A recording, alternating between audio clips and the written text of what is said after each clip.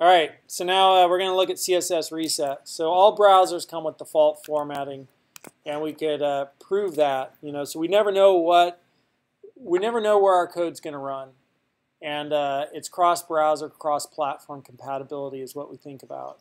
And so our code might run on a desktop, it might run on a tablet or a phablet or a phone, or it might run in Chrome or Firefox or Internet Explorer or Microsoft Edge. All right, there's all kinds of different browsers, all kinds of different screen sizes, and so we don't know where our code's going to run. And by default, I'll create another folder here. By default, our browsers will apply formatting, and we could just prove that to ourselves with H1 that has a sibling that's H2, that has a sibling that's H3, that has a sibling that's H4, that has a sibling that's H5, that has a sibling that's H6. Come on. No? Huh? There we go. And kind of weird how it did it. I don't know why it did it like that. But there we go. So those are all of our headings. We could use any one of those headings, H1 through H6.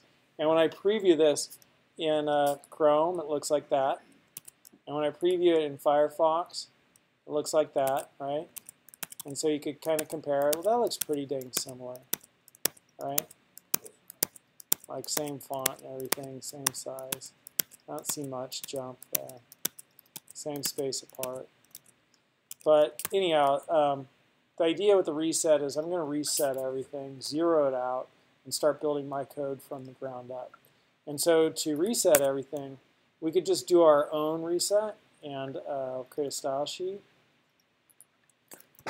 We just set things to 0, right? We just zero it out. And so link main. And so I would do like, hey, my HTML page, body, H1, H2, H3, H4, H5, H6.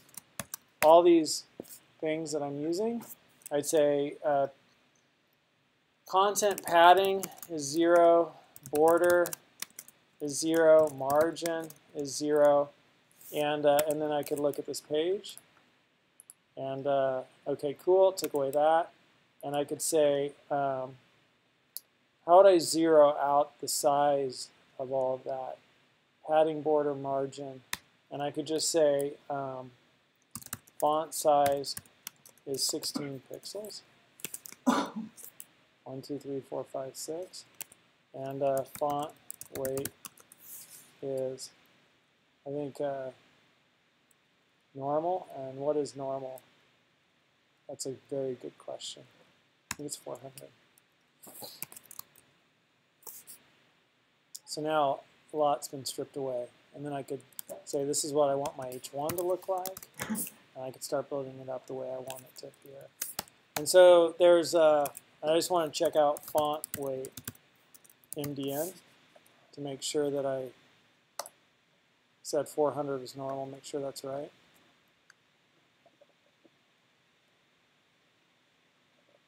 Normal. I'll tell somewhere what normal is. You've always wondered. Same as 400. So there's a history of CSS resets.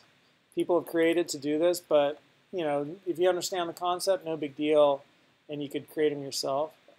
And so there's the Eric Meyer reset, and then there's another one called normalize, and another one called sanitize. And so those are, Eric Meyer's a name that used to be big in web dev. Web dev has kind of become the child actor that everybody loved when they were young, and now they kind of grew up and they're a little bit, they're actually better than when they were young. But like people are like, but you're no longer Shirley Temple, you're no longer young and cute. Right. But even if they used to be a brat when they were young and hard to work with, right? They used to be a brat and hard to work with, and now they're like totally like tempered by life and mellow and really nice people to be around. But people are like, yeah, I don't care for you anymore. You no longer are young and cute. Like that's HTML and CSS. Like it was a brat to work with when it was young. It was hard, you know, and now it's grown up and it's tempered and it's easy to work with, but it's just not as popular because it's no longer fresh and new and young and cute. That's a pretty good analogy. But Eric Meyer used to be like in the 2005 to 2010 a big name in HTML and CSS. And so anyhow, and then I just created this one, a McLeod reset. And so if you look at the CSS on the McLeod reset, we have all these elements, and then, you know, zero out margin, padding, and border, and font inherit. So inherits the browser's font properties. So let's try that up here. You know, instead of I did font weight 16 and that, let's do font inherit. Font inherit. And that means they're all going to inherit the same font from their parent, their parent, their parent, up the tree, all the way to HTML. So they're all going to have the same font size. And so with font inherit,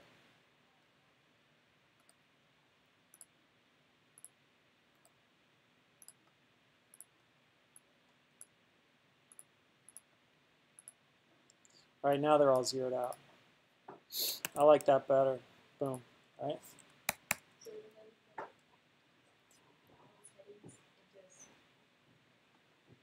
Well, each one, it's going to apply this to each one. Okay, that's all zeroed out. My font, I inherit it. Well, who is my parent? Body. Well, where did body get it from? Well, who's body's parent? HTML. And where did HTML get it from? That's the root. It doesn't go any farther up than that. So they're all inheriting, because this is the ultimate parent. We've listed everything. They're all inheriting from HTML, which is font weight, font size 16 pixels, font weight 400, normal. So other resets. Vertical line specifies the vertical alignment of an inline element is baseline. Box sizing, border box. So as we add padding and border, it doesn't increase the size of our element. Line height is 1, specifies the height of line boxes within the element. Border radius is 0. Outline is none, no outline around anything. Color inherit, all right, so inherit the color of the parent. Ordered list and unordered list. List style, none. So that means no bullets. List style, none, no bullets, right? Button, anything that's a button. Cursor turns into the pointer. And background color transparent. Block quote and queue, no quotes. Table, border spacing 0. No spacing between cells, and borders are collapsed. Border collapse, collapse. Input, select, and progress. Appearance, none. And SVG, width and height, 1.9 ems, and fill current color. So you don't have to understand what all those do. By the end of the semester, you'll have a good idea of what each of those do. But the idea you just get here is like, we're zeroing everything out. And so to include that in your, so I recommend just using mine, and you can look through these other ones if you want and see how they did stuff. And I think some of them are, wow, just way too complex. You don't need all that. But to include that, you know, in an HTML page, all right, I just have link to that CSS. That's going to run all this CSS, zero everything out, and then if I wanted to, I could link to main. And then I'm going to build everything up. And this runs, in programming, there's a concept called control flow. And so control flow, we asked people when we were hiring for a faculty position recently, we asked people, explain control flow to us. And a lot of the applicants couldn't explain it. And I know that we're just like tech light. We're not comp sci. We're like IS or IT. And so that's basically, you know, and we're a community college, so it's first year, second year of programming. Generally speaking, in IT, IS, you don't have programming. For whatever reason, it's where it ended up in our school. We're an anomaly, which is kind of cool because I studied business and econ, but I get to teach it, and I enjoy it. And I don't have the deep background of comp sci. Anyhow, point being, control flow is how does a computer read the code?